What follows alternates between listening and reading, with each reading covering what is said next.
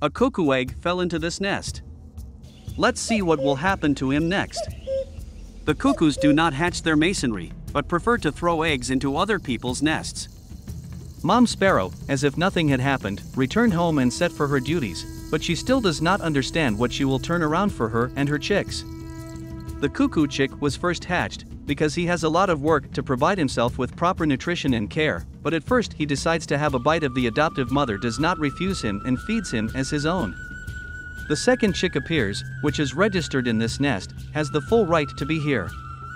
But soon the Cuckooshinock begins its maneuvers and first throws out the still hatched egg, and soon already its consolidated brothers and sisters, one after another it is calmly and methodically in order to get as much food as possible and be faster to be delayed.